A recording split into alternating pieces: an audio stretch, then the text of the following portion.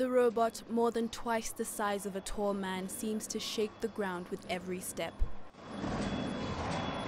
The hulking creation bears a striking resemblance to the military robot starring in the movie Avatar. According to its creators, this monster of a machine is the world's first. This is the world's first manned bipedal robot.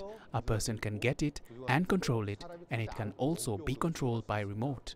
Our robot is designed to be able to go extreme places and environments where it is hard for people to go and use a lot of power.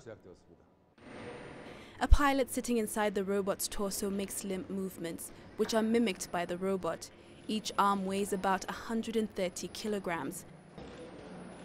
Yang, who dreamed as a child of building his own robot, said he has invested $200 million in the project that began in 2014. Our robot is planned to be used for entertainment purposes such as movies or theme parks, and in places where a lot of power but also delicate procedures are needed, such as industries or construction. Also, I have been getting many requests regarding military usage. While its enormous size has grabbed media attention, the creators of Method 2 say the project's core achievement is the technology they developed and enhanced along the way.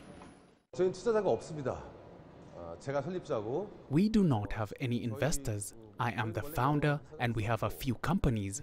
At the moment, we are self-funding this development. The robot, tethered to a power cable and still a bit wobbly on its feet, is far from being a finished product. It is expected to be ready for sale by the end of 2017 at a price of around $8 million. Catherine Omwando, CCTV.